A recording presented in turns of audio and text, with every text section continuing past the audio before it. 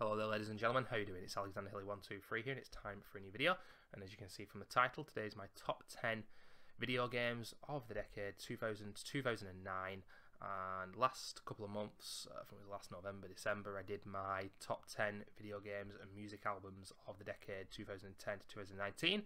And I said that early this year, 2020, just for the laughs, I would do my top 10 video games and music albums of the decade 2000 to 2009. Now, you don't need to worry, I'm not going to be plugging these out all the time and doing 80s, 90s, blah, blah, blah. I've already done my top 10 top 10 50 albums of the 90s list.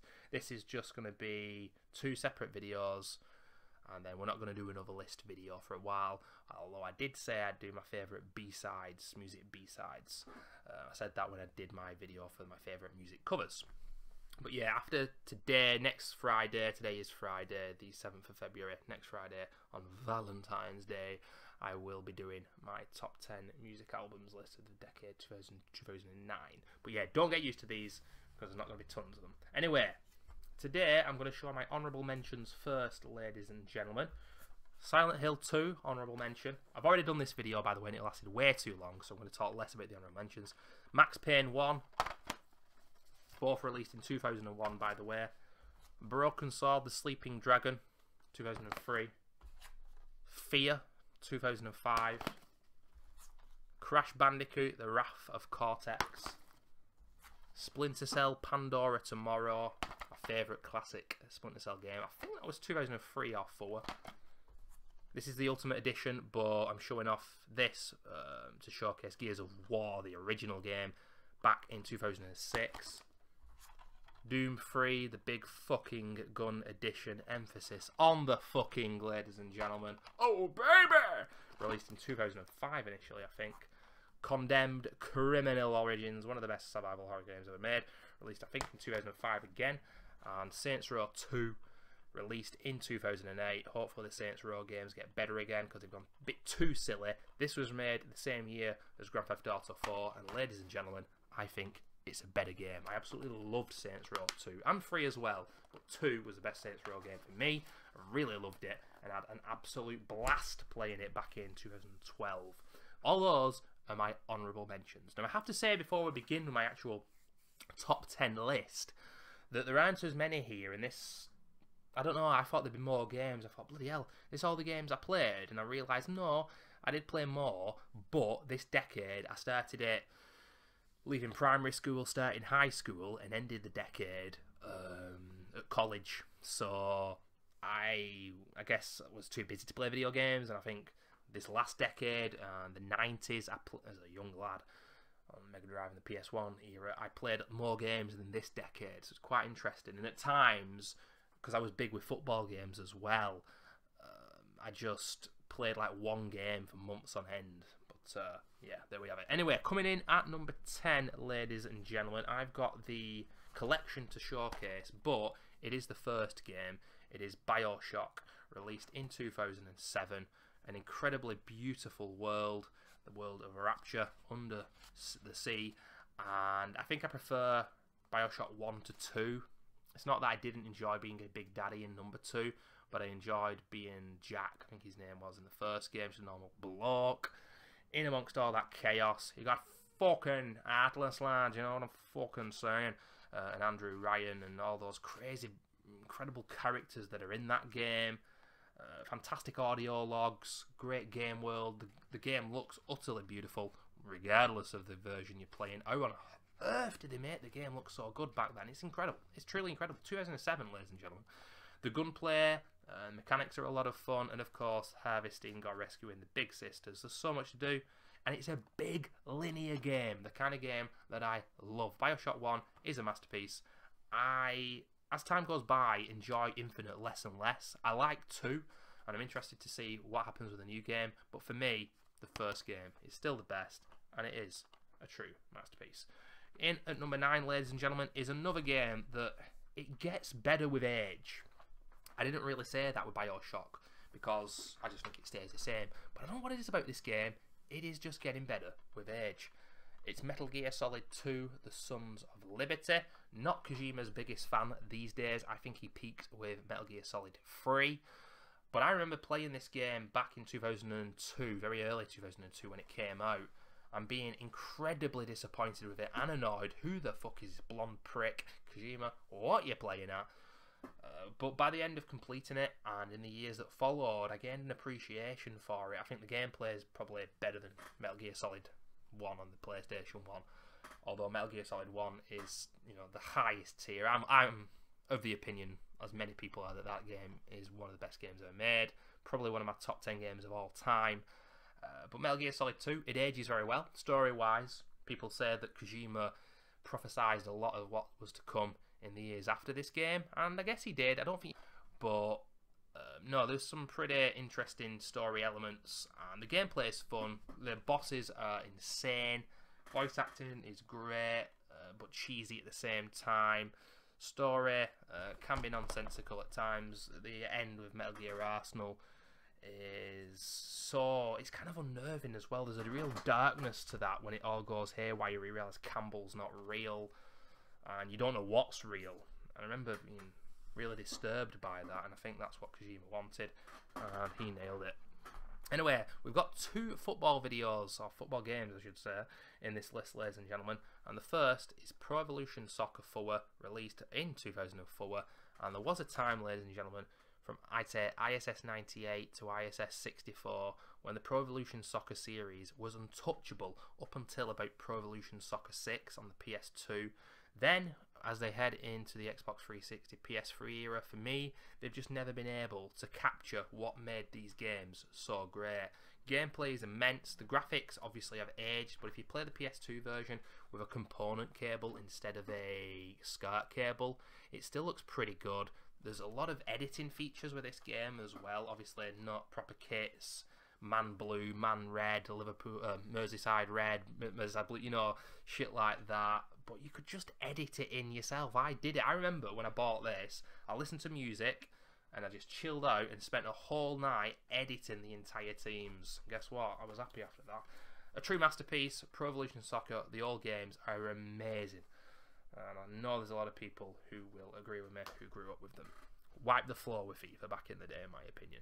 Anyway, number 7, ladies and gentlemen. I made a bit of a mistake here because I have got Uncharted 4, A Thief's End. But as you will know, this was released in 2016. That's the wrong decade. There were only 2 Uncharted games released in the decade 2000 to 2009. And I am talking about here, number 7, Uncharted 2. I cannot remember the title of that one. I don't know if it's Among Thieves or The Deception. I think it's Deception. Or it might be Among Thieves. Fortune is the first game. But I think Uncharted 2 is the best Uncharted game. I think the pacing is the best in the series. Breaking up that constant gunplay with the puzzles. And I think the puzzles in the series are the best because they're not the hardest, they're not the trickiest, but they're not as easy as they were in 1. The characters are great. The game looks absolutely beautiful.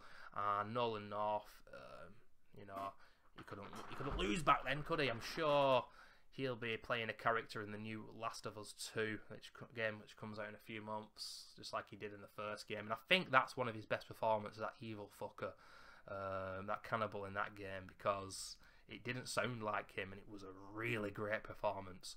But yeah, Uncharted, I love the series. It definitely needs to end now. Let's not keep it going.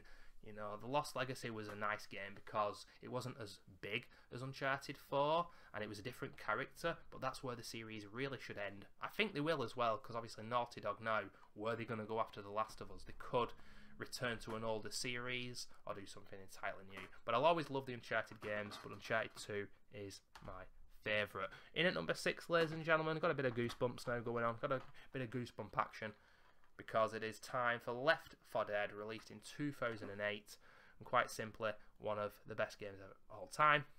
And I'm as good as certain the only game in this list which I'm thinking of multiplayer as I talk about it, and I really don't want to imagine a world with those Left 4 Dead servers going down, because this game, it's fun to play with a CPU, but it undeniably is better to play with real people. And I don't like playing games with real people. It's only this and Rocket League these days which I play online and have done in the last couple of years. But there are so many things that people take for granted with Left 4 Dead.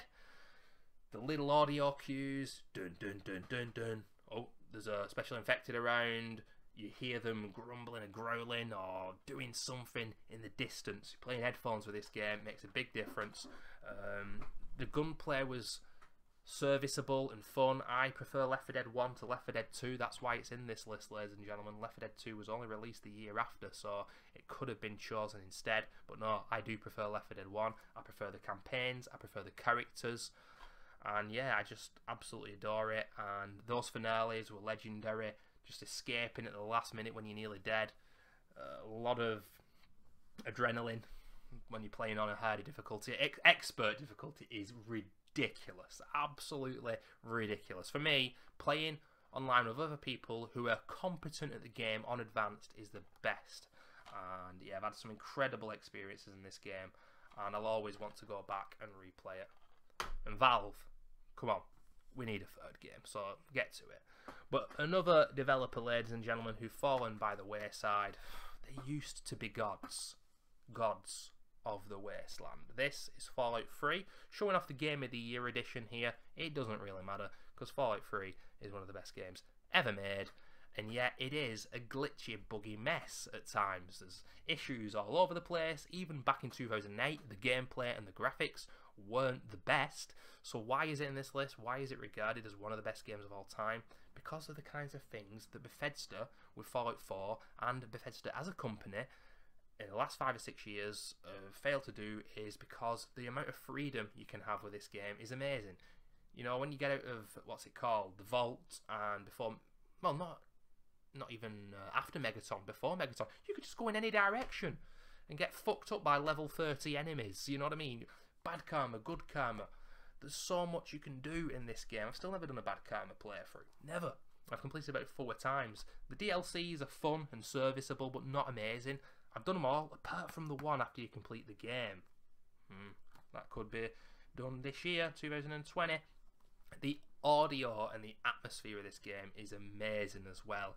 It's really gritty and dark and engrossing, and the quests are just a lot more fun than Fallout 4. Fallout 4 was fun, the gameplay was a lot better, but the quests were dull as dishwater. It's about as simple as that. But yeah, Fallout 3 is amazing, and one of these days, I hope, if I could just stop time now, I would just play Fallout New Vegas, because I've still never played that game fully and properly. Oh, well, there we go. Anyway, in at number 4, ladies and gentlemen, it is the best in the series, but I think a lot of people will be going to Miami, but for me, I'm all about the West Side.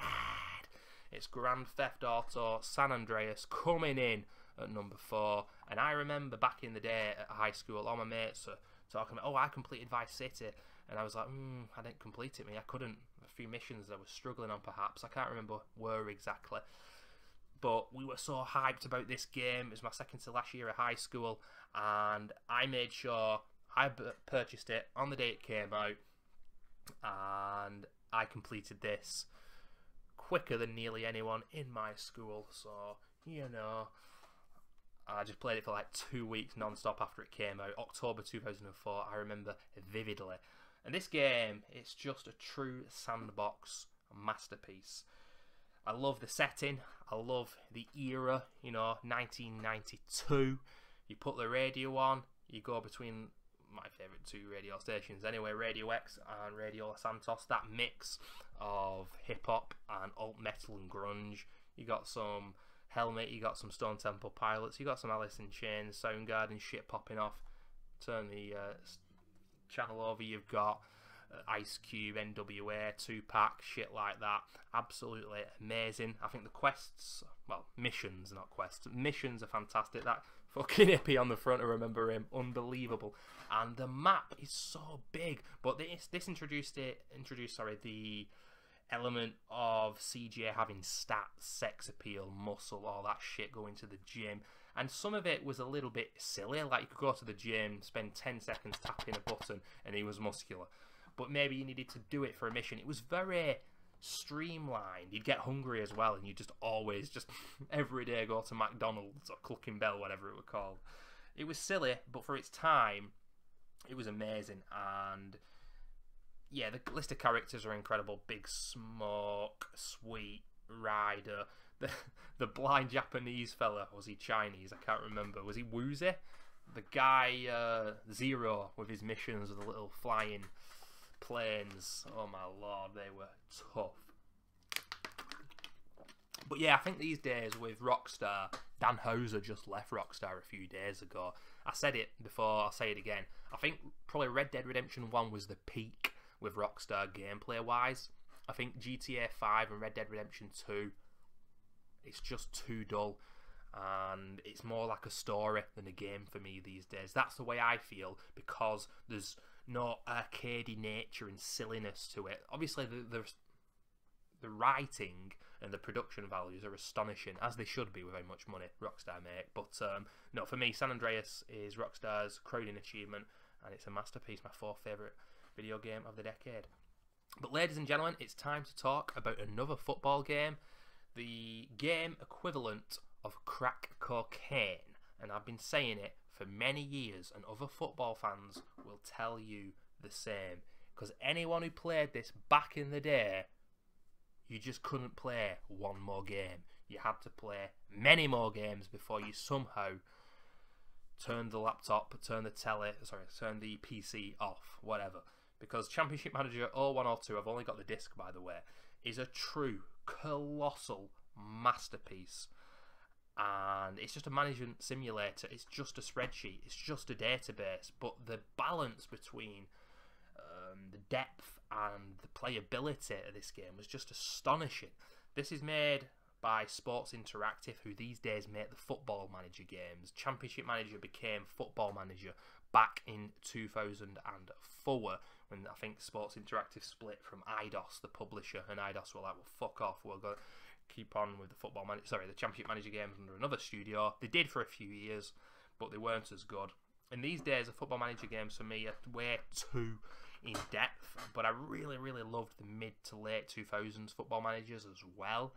And you know, I'm currently playing Touch 2020, but it's an interesting balance, because these days what Sports Interactive do is they say this is the streamlined version of Football Manager, yet for me personally, parts are not in depth enough and other parts are too in depth, and finding that right balance for everybody as adults mainly these days, because I sure as hell in my lifestyle couldn't fit in the full fat version Football Manager, no way. It's about finding that right balance. This game, for a lot of people these days, wouldn't have enough depth, but it's still realistic. The replayability is incredible. The immersion of being a football manager, whether it be a low league level or the World Cup, Champions League, some of the biggest clubs in the world, it was astonishing. It's still replayable, and it's a masterpiece beyond proportion, ladies and gentlemen. But anyway, the top two now. I think the second game in this series was number 2 in my list, 2010 to 2019, and the first game, released in 2008, is number 2 on this list. It is, of course, Dead Space. And whereas I don't think Dead Space 2 has aged much at all in the 9 years since it was released, oh my lord, this game probably has dated a little bit. I think the kinesis and the stasis don't always work the way that they should, but it still looks beautiful for its time. Kind of similar graphical style, although it's third person. I always do think that this game got a bit of Bioshock influence. Obviously, Resident Evil 4 influence massively, and then System Shock 2. You mould all those together and you got Dead Space. And I remember playing this game for the first time, and I spoke about it for years, and I just don't understand how it escaped me up until 2014. I only played the Dead Space games from 2014 onwards. It's crazy when this was released in 2008. But yeah, I think the reason this game is so good as a survival horror game is, with survival horror, you can't just survive on jump scares alone. But when the jump scares happened in this game, they were so good because we take it for granted now, but the enemies coming through the vents was so unique back then. From above, from behind you, from the side. You never knew when they were going to jump out. And it was very startling.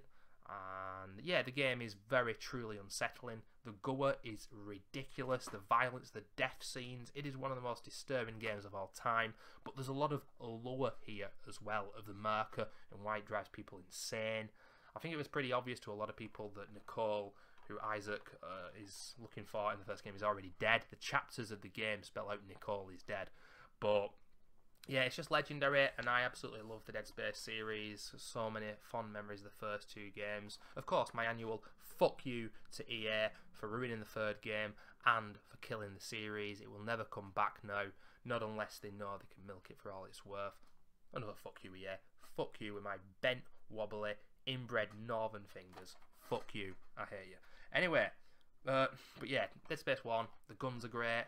The audio is incredible. For me, one of the ultimate best games of all time in terms of the sound production. How on earth did they do it? Well, there's a few interesting videos on YouTube about the creation of Dead Space 1 with the main guy. Can't remember what his name is. But yeah, astonishing.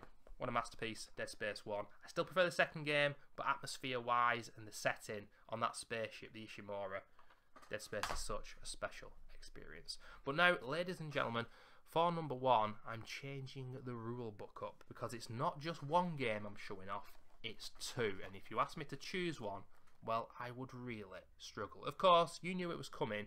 It is Resident Evil. But is it Resident Evil 4 or is it Resident Evil Remake?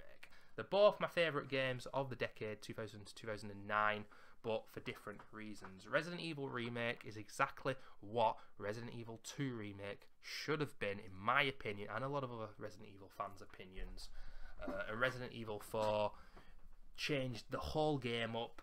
Gears of War, Dead Space, and quite a few other similar third-person games would have struggled to be made without Resident Evil 4, maybe even the masterpiece that is The Evil Within. Resident Evil 4 changed everything up. It was an astonishing experience. I remember playing it for the first time the year after it came out, and just understanding that I never played anything like this with that camera perspective, and just being able to shoot enemies in the face, and then the melee. You know, people talk about Capcom remaking Resident Evil 4. You know, I'm saying no to a Code Veronica remake because I don't think that game's good enough to be remade.